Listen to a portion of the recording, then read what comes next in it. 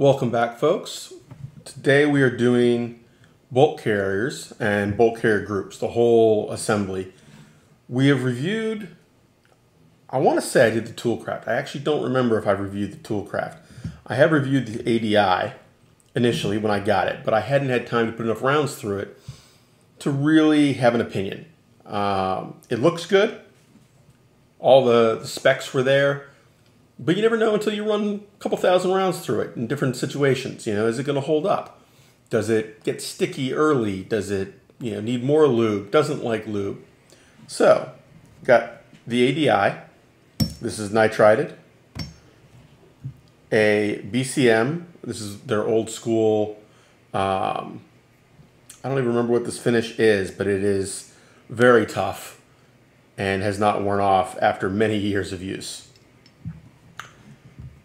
And then a Toolcraft that is Carpenter 158 and is MPI'd. I know that some of the Toolcrafts were, some of them weren't. Just so that we're all on the same page, this one was and is C158.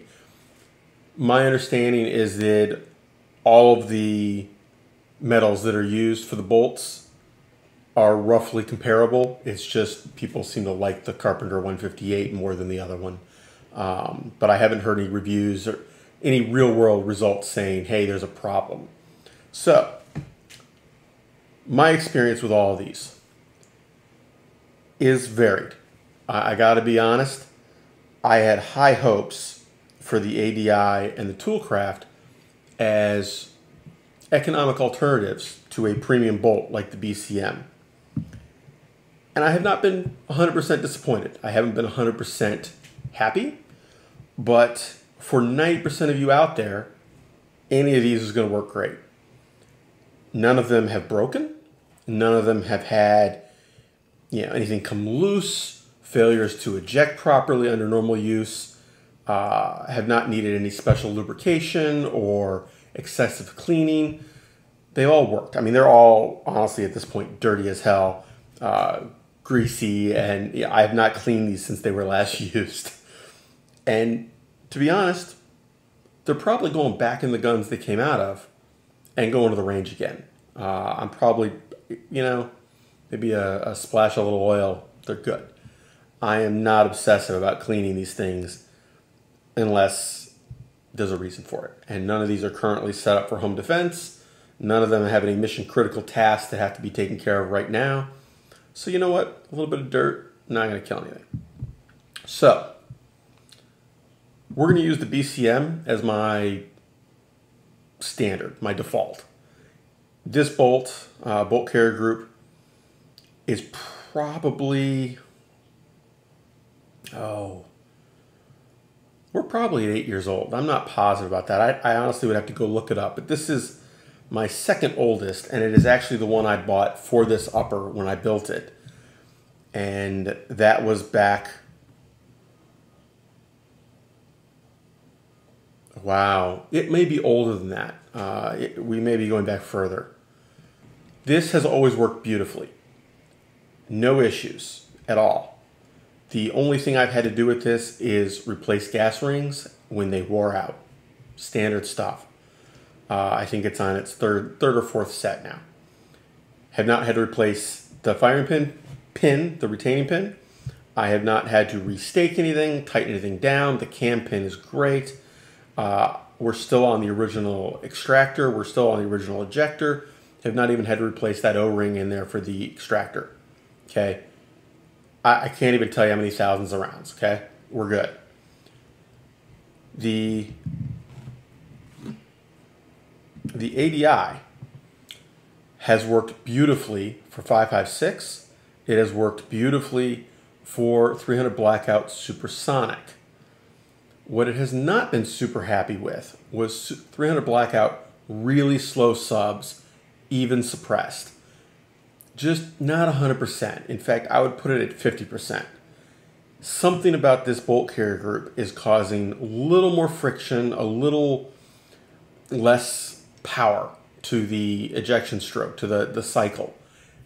I don't know what it is. I don't know if it's not sealing properly for the gas tube. I don't know if there's some sort of hang up here, I mean, that is pretty stiff, okay? But for 556, for 300 blackout supersonic, no problems.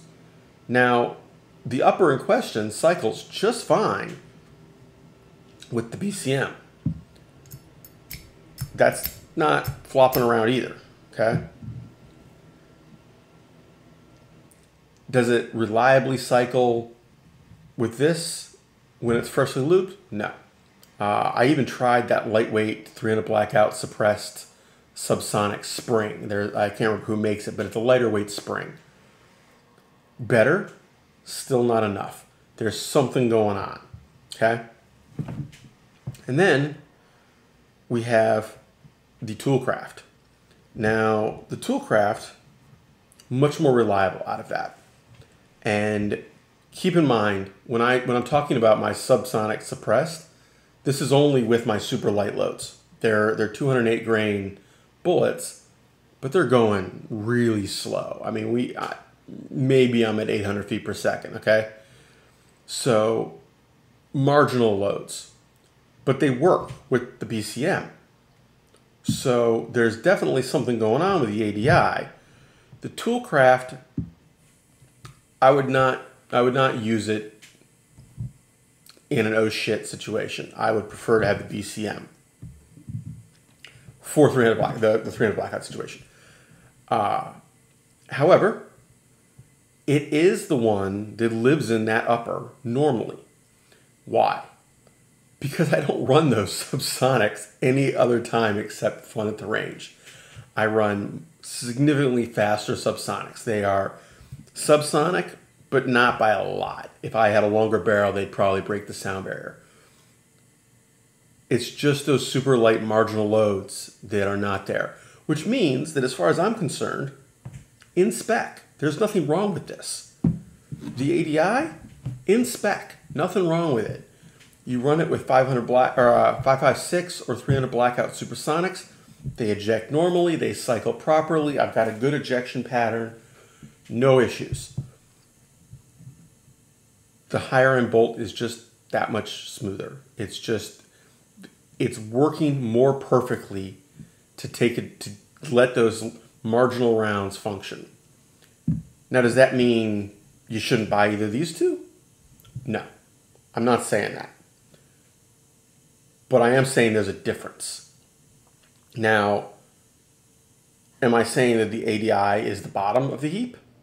No. I'm not saying the Toolcraft is better than the ADI. These particular examples have the results I described. If I swap the bolts, it is not conclusive. If I put the BCM bolt in either of these two, it is not conclusive. I still get failures here or there. It's better, but not perfect. Now, mostly I'm putting it down to the carriers, okay? I think that there is a little more friction, a little less perfect gas seal maybe. Things are not quite as perfect as the BCM. For 556, suppressed or unsuppressed, for 300 blackout supers, even factory 300 blackout subs, or anything even close to them in terms of my reloads, I've had no problems. All three are great. So to me, that says, yes, there's a difference, but it isn't that there's something wrong with the other two. It's that it's like saying that your Toyota Camry is not a high-performance racing machine. It doesn't mean there's anything wrong with it. But maybe if you're going to the racetrack, you want a race car. Well, if you're going somewhere where marginal might happen and might be reality, spend the money on the premium bolt. I mean, I'm not sponsored by BCM.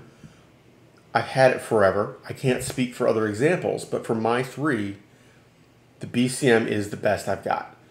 Now, I have tried, I don't have it here, I've tried my factory bolt from my Smith & Wesson, my M&P, which is this lower, in 300 blackout with those super slow subsonics. It works. It's reliable. Not as perfect as this. I still, the ejection's kind of weak. It doesn't feel as solid. This feels solid. I feel like I'm getting that full stroke. There's a little oomph at the end, it's not just barely finishing the stroke. But it's better than these two. Now, on the other hand, let's be fair. Thousands and thousands and thousands of rounds. That Smith & Wesson one, same. Thousands and thousands. I mean, they're old. They're 10 plus years old at this point, I guess. The Smith & Wesson is. I honestly don't know how old this one is. And all those rounds polish things. They break things in. I've got an itch, but I don't want to touch. They wear off those edges. These two have really not had time to wear off all those little edges.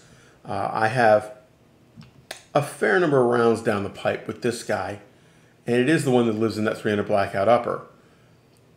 But I mean, maybe 500 or 600. The ADI has been living in the What Would Stoner Do build, and I've probably got 1,000 rounds through it at this point. Yeah, about that, maybe a little more. Works great for that.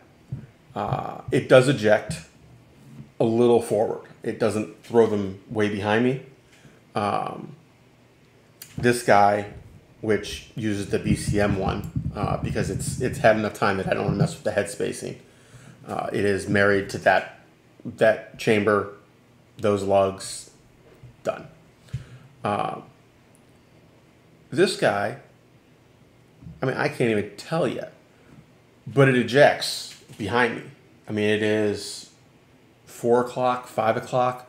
Rounds are going behind the guy next to me, not hitting him, and not going in front of him. Both of these two tend to be a little more forward. This one with 300 blackout, anything other than my super slow stuff, straight over. It's a 3 o'clock ejection. So I treat them all the same. I lube them up the same. I grease them the same. I see no reason to change my procedures. I just keep it in mind. If I'm using those super slow ones, I either swap out and I put the BCM in, or I'm using the Toolcraft and I just accept that every other mag I'm going to have a short stroke. Okay, rack the bolt, go again. It happens. I don't use the ADI in that. I do use the ADI in the What Would Stoner Do build. That's where it lives now. I mean, I try to marry them up. It was testing purposes, was all the swapping around.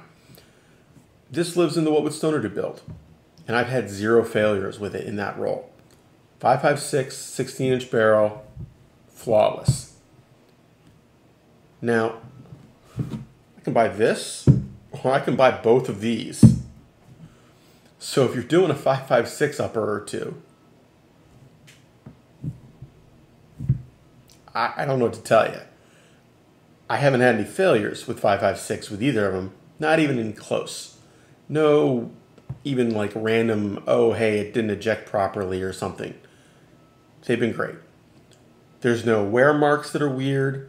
There's no, anything getting loose. If anything, I would love for the pin, for the firing pin, to get a little loose on the ADI. It's a pain to get in and out. But if I had to buy another one, and I wasn't concerned with the extra money, I'd get another BCM.